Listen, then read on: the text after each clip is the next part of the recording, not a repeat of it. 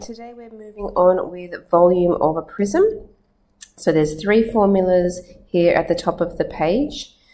To find the volume of a rectangular prism, which looks like this shape here, we will be given three numbers: the length, the breadth, and the height. To find the volume, all you need to do is to times those three things together using this formula, V equals LBH. To find the volume of a cube looks like this, where all the sides are the same length, and we're going to call the length of that side L. So the formula for the volume of a cube is really V equals L cubed. You can use the formula for a rectangular prism for a cube. It just means that it would be the same number multiplied together 3 times. The third formula that you need to know is the formula for the volume of any prism. It can be a rectangular prism, it could be a triangular prism, it could be a trapezoidal prism. Whatever type of prism it is, to find its volume, you use the formula V equals AH, where the A is the area of the base of the shape. So if it's a triangle base, you'd find the area of a triangle. If it's a trapezium base, you find the area of a trapezium. And it would just change depending on what type of prism you have. Okay, the next thing here for you to look at is your volume conversions. So we've done one of these for length, we've done one for area, and here it is again for volume. So millimeters cubed, centimeters cubed, meters cubed, and kilometers cubed are the units that we use for measuring volume. To convert between them, we're used to seeing this 10, 100, 1,000, but when it's volume, we have the powers of 3 on them. So dividing by 10 cubed, dividing by 100 cubed, dividing by 1,000 cubed, and timesing if we're going in the other direction. Now, volume measures how much space is inside a 3-dimensional shape, the volume, how much it takes to fill it up. Now, often when you want to find the volume of something, you might actually be talking about a liquid. How much water can a tank hold, for example? So sometimes it is important to be able to change our millimeters cubed and centimeters cubed into capacity units such as liters and milliliters or megaliters, kiloliters, so that we can find out how much volume it would be in liquid units. So there's a few different things here listed. I find the easiest ones to remember is just to remember that a centimeter cubed is the same as a milliliter. So if you have anything measured in centimeters cubed, it's exactly the same as milliliters. And the other one that I like to remember is that a meter cubed is exactly the same as a kiloliter. And if you need to know any other conversions from there, then you can convert your units using this little diagram on the side. So if I had milliliters, liters, and kiloliters, they all work in thousands. So if I converted my centimeters cubed to milliliters cubed, I could easily convert that to liters if I wanted to by dividing by 1,000. Okay, so please make sure you add this diagram onto your booklet. Alright, so here we go with the examples. Example number 1, find the volume of each of the following. Now, if it's a rectangular prism, you write down the rectangular prism formula. So this one is a rectangular prism. The formula is V equals LBH. So the L, the B, and the H are the 3 different dimensions of the rectangular prism, the length, the breadth, and the height. Now this one has more than 3 numbers on it. That's because some of them have been written twice. So let's have a look. If 6 is the length that way, 6 would be the height going that way, 6 length and breadth. And then going up from there, we would have a height of 4. Okay, so they would be the 3 measurements that we would need to use, 6, 6, and 4. It doesn't matter the order that you times them in. I'm going to go 4 times 6 times 6. Okay, so I want you to write down the formula. I want you to do a second line, which is subbing in the numbers, and the third line is when you use your calculator and you work out what the answer is. 4 times 6 times 6 is 144. This is measured in kilometers, and because it's volume, they will be cubed. Question 2 is also a rectangular prism. So the formula is V equals LBH. So let's have a look. If I look at this rectangle on the bottom, it has 6 and 10 as the side lengths. The height going up from there is the 12. So they are the 3 dimensions that I'm going to use. Subbing those into the formula in any order, 6 times 10 times 12. It's my second line, and the third line is the calculator. 6 times 10 times 12 means that the volume is 720. This time it is meters cubed for my units. Okay, so that's rectangular prisms. Then we progress to some other types of prisms. Question 3, you can see that we've got a triangle on the front here of this shape. So remember, for any other type of prism, we need to use the formula V is equal to AH. Now, A stands for the area of that shape that's on the front, that triangle. So what I want you to do is, instead of the A, I want you to write down the formula for a triangle. So the triangle has a formula, half base times height. Okay, that is what this A has become. A is half base times height. To find the volume, I still need to times that by this H that's in the formula. Now, because I've already got a H in my triangle, I might just write that down as a capital H just so it looks different, because it's a different height. Alright, so now I want to substitute into that formula. For my triangle, half base times height. My triangle has a base. Remember, the base and the height are joined by the right angle. So the right angle is here. It would be 6 and 8 would be the base and the height of that triangle. So half times 6 times 8 tells me the area of my triangle. The capital H that I've used there stands for this height going backwards from that triangle, or maybe it's better to see this one here because you can see the 5 that's on that side. So I would be timesing by 5 for the height of my prism. Okay, third line is, or actually the fourth line, since I needed to change my formula, sub or type that into your calculator. Half times 6 times 8 times by the 5. You don't need the brackets since everything is multiplied together. So that is 120 kilometers cubed. Question 4, also a prism. This one has a trapezium on the front. So our formula for any prism is V equals AH. But we replace the A with the formula that we have for the shape that is on the front. And in this case, it's a trapezium. The formula for a trapezium is H over 2 bracket A plus B. So I might get rid of that first bracket because too many brackets will get confusing. So that's the formula for my trapezium.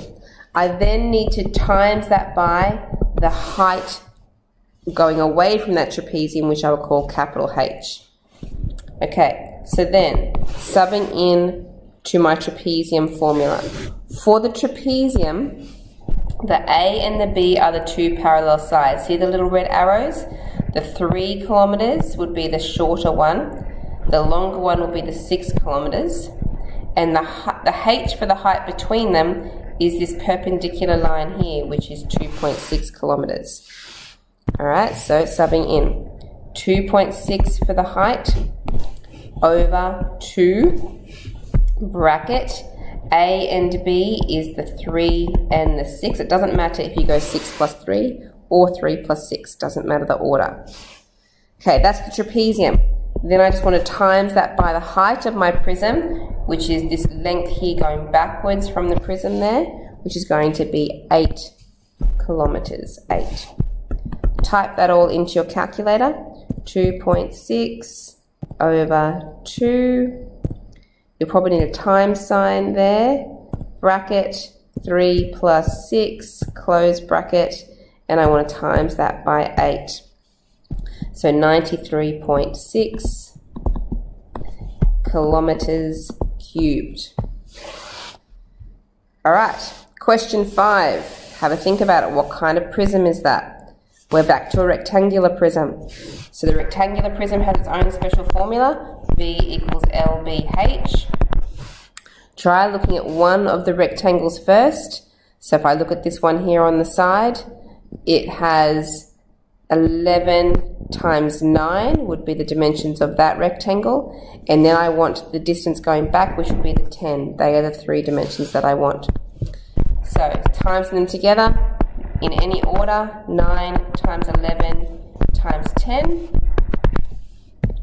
and we get our answer. 9 times 11 times 10, 990 kilometers cubed. Question 6, you can see this triangle on the front. So we have ourselves a triangular prism. So we know we need our prism formula, which is V equals AH. The area of the shape on the front is a triangle. So we're going to replace that A with half base times height. Plus we will need to times that by the height going backwards for the H in our formula. So substituting in for the triangle, the base and the height, not this 10. The 10 is not attached to the right angle. We want the two sides that join the right angle together. So even though it looks a bit funny, it's actually the 8 and the 6, which is the base and the height of that triangle. So half times 8 times 6, that's the triangle. Then we want to times by the height going back of that prism, which will be the 10 in the calculator. Half times 8 times 6 times 10 is 240 centimeters cubed. Okay, on to the next page. Question 7. Find the volume of the tank shown below. What is this answer in litres? Okay, so it's a volume question. We want to find the volume of that prism. It's a rectangular prism. So we're going to use V equals LBH. The L, the B, and the H must be these 3 here. So timesing those together in any order. 15 times 12 times 4. Times them together, we get 720 centimeters cubed. The difference between this question and the ones on the previous page is that this question asks us to find the volume in litres. So we have found the volume in centimeters cubed. We need to be able to convert that into litres. So remember way back up on that first page where we had the formulas and we had the conversion charts, I highlighted some conversions between centimeters cubed to milliliters cubed. Centimeters cubed, 1 centimeter cubed, this is what I wrote, what was written on the page. 1 centimeter cube is exactly the same as 1 milliliter. Okay, that was on that first page. So all you need to do is go, well, 720 centimeters cubed, that's exactly the same as milliliters. So it's 720 milliliters. I've now converted it into a capacity unit. The problem is I'm actually asked for liters, and that's why I have drawn this other diagram over here on the side. Again, I wrote that down for you on that first page on how can I convert milliliters to liters. Well, milliliters are here. If I want to convert them to liters, I follow the arrow, which means I need to divide by 1,000 to get to litres. So in here, if I go divide by 1,000, I will get my answer. So 720 divided by 1,000 is 0.72 litres. Okay, so look out for those questions where you have to take your volume and turn them into capacity units. Question 8 is just some practice converting units. Now, first of all, these are meant to be converting units of volume, so I'm very sorry, but I've made a couple of typing errors. Please change these centimetres to cubes. It's got a little square on there at the moment, so it should be centimetres cubed to millimetres cubed, meters cubed to centimetres cubed. So they should all be powers of 3 because they are volume units. So if I want to convert 0.5 centimetres cubed to millimetres cubed, you need to use this diagram over here, which was on that first page, but I've written it down again so we don't have to keep flicking up and down. I'm at centimetres cubed here, and I want to get to millimetres cubed. So follow the arrow that goes to millimetres cubed, which means I need to times by 10 cubed. Okay, so that means on your calculator, you start with the 0.5. That was your starting number.